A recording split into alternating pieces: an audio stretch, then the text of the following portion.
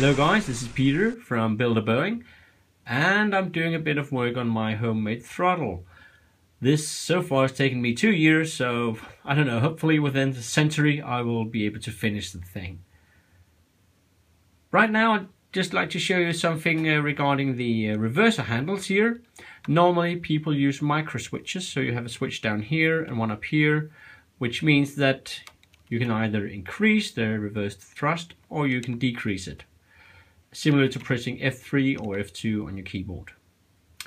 So when you have that solution, nothing will happen here in between, neither decrease or increase. You need to have it either at maximum or minimum to get things moving.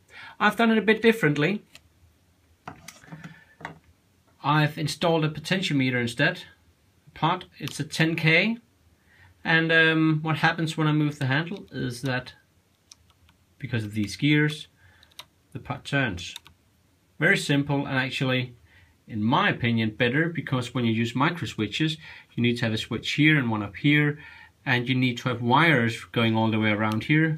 I can just have the 3 wires here, that then goes to the simulator. Use a large gear here and a small gear here, because this one is not moving more than like 40 degrees, but you will want the potentiometer to move as much as possible. So a large and a small gives you a good ratio. When it moves a lot here, you can have better tuning of the position of the handle. So with this solution, I should be able to apply half reverse thrust, full reverse thrust, and then actually keep it here and then release it and let it go back. I've used a potentiometer like this, small thing. I just have a ruler here so you can see that it's actually not very big. You can find them on eBay, I reckon.